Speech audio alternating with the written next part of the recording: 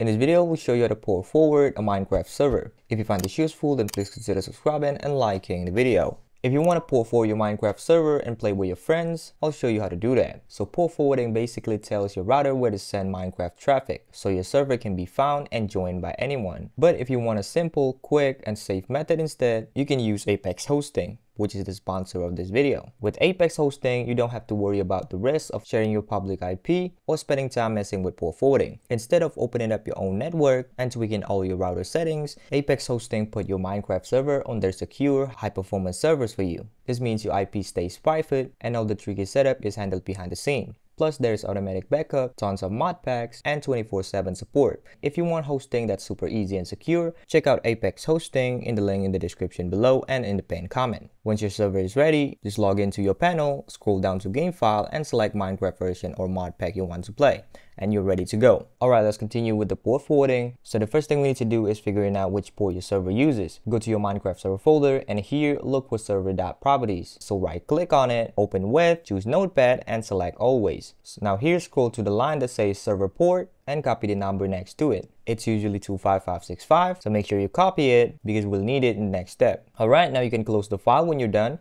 So you can click the start button, type Windows Defender Firewall with advanced security. So it's gonna be this one. Let's open it up. Here you'll see options like inbound rules and outbound rules. So first click inbound rules on the left and then hover to the right and click new rule. Now here you're gonna select port, press next, and then select TCP and enter your server port. Allow the connection. Then here you're gonna check all profiles and name the rule Minecraft server TCP inbound. And now we're gonna repeat the process. Click new rule and then select port, but this time you're gonna select UDP. Put the same port number, select allow the connection, check all profiles, and name it Minecraft server UDP inbound. Now we're gonna go to outbound rules and we're gonna do the same. So click new rule, select port, and then TCP, enter your port, allow the connection, select all profiles, and name this rule Minecraft server TCP outbound. And lastly, we're gonna create outbound rule for UDP. So just click new rule, select port, select UDP, and put your port number. Select allow the connection, check all profiles, and name it Minecraft server UDP outbound. Now your firewall won't block your friends when they try to join, and your server can also send data back with no problem. Now you can close this. Alright, before we go to the next step, we need to find your router's IP address so you can access its setting. Open command prompt by pressing Windows key plus R,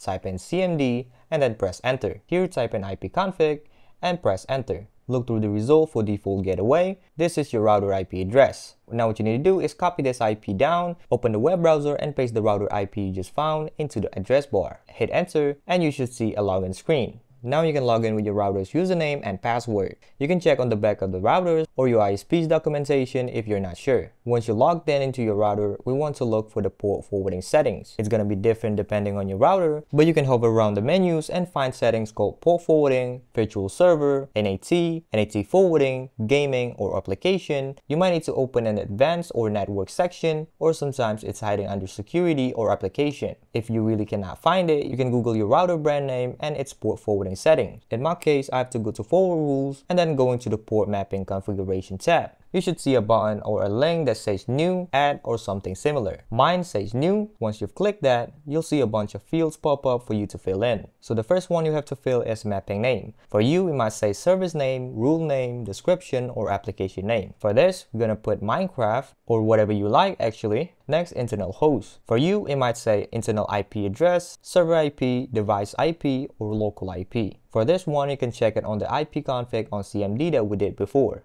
It's the IPv4 address, so you can copy that, go back to your router settings, and paste it here. Next, external source IP address. You can leave this blank so anyone can connect. Now I have to press add and I can set the protocol. If available, you can select TCP/UDP, but if you can only pick one, you have to create two rules, one for UDP and one for TCP. For internal port number and external port number, you're gonna put Minecraft's default port, which is 25565. If you see two boxes like me here, just type 25565 in both. For external source port number, you don't need to put anything. Now everything is set, you can press apply, and you have successfully port forwarded your Minecraft server. From the main menu, go to multiplayer, press add server in the bottom. Here, you can set your server name. You can put whatever you like. I'll just put Minecraft server here. And for server address, you'll need to use your public IP address. To find it, you can search on Google, what's my IP, and go to one of these websites here. And what you need here is the IPv4. So if you want to invite anyone to join, you have to share this. You can do this on your PC or on your friend's PC. Be careful on this though, only share your public IP with people you trust. Your public IP is like your internet home address, so sharing it publicly or with strangers can make your network a target for spam, unwanted connection, or even attacks. Now, if you want to be safe, you can use Apex hosting instead. With Apex hosting, you don't have to expose your own IP or worry about complicated router setup. But if you still want to go with the free method, just be careful. Once again, only share your public IP with trusted friends and keep an eye on your network to make sure nothing weird is happening.